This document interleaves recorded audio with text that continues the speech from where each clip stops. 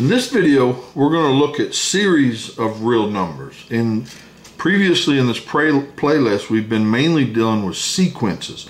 Now, a sequence is just numbers that are listed in order, in some order. And we generically call them A1, A2, A3, etc. Now, a series means that we add up these numbers. So it's the sum of the AN. So it's A1 plus A2 plus A3, etc. And this goes to infinity, both of these do. But if we stop at some point, that's called the partial sum. And it's usually generically written as S of n. And n tells you how many terms. So it's from 1 to n of, it's the sum from 1 to n of AK, which is this. And now remember, for each n, then this is a number. So we can really think of this as a sequence. And this sequence of numbers is called the partial sum. And then this Sn and An are kind of linked. Okay, so the sequence Sn converges or diverges, then the series converges or diverges. So they're linked. And the first theorem is, let's assume that our series converges to A, and this series Bn converges to B. And let's let C and D be real numbers. Then this series, the sum from 1 to infinity of C times An plus D times Bn is equal to C times A plus D times A. Now, the proof of that is if we let Sna and Snb be the partial sums of these respective series, then this series can be thought of as the limit as n goes to infinity, and we plug in the partial sums or the sequences here.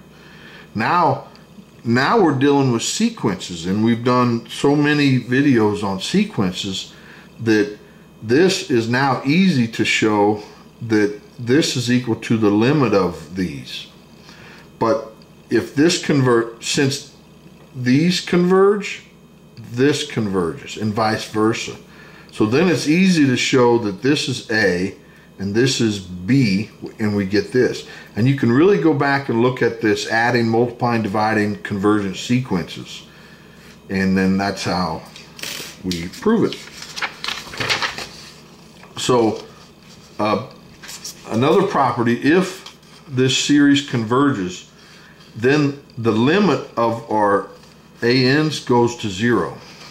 So let's let AN be convergent, and then let Sn, this sequence, be the partial sum. Note that the sequence Sn is convergent, and thus a Cauchy sequence. And what that means is that given epsilon greater than 0, there exists an n such that when we have m and n greater than n, then the difference, and this is for any m and n, the difference between these two partial sums is less than epsilon. So they're really, really close when we get far enough down the road. Now this holds for any m and n.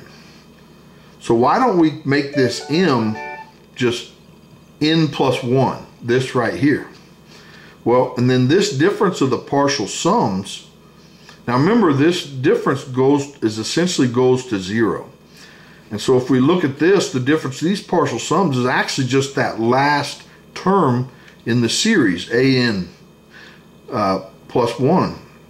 But this is less than epsilon, so this term is less than epsilon.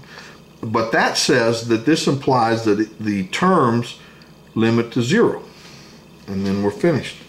So one more theorem, which we'll prove later. Let this series be of non-negative numbers. So each An is 0 or positive. Then the partial sum is an increasing sequence and converges if it's bounded, and diverges otherwise. And then we'll prove this later. But in a couple videos down the road, we'll quote this this theorem, and I want to point back to it. Well, that's all I have for today. Hopefully you enjoyed that. I sure did. Please like the video and subscribe so you don't miss the next one. Thanks. Bye.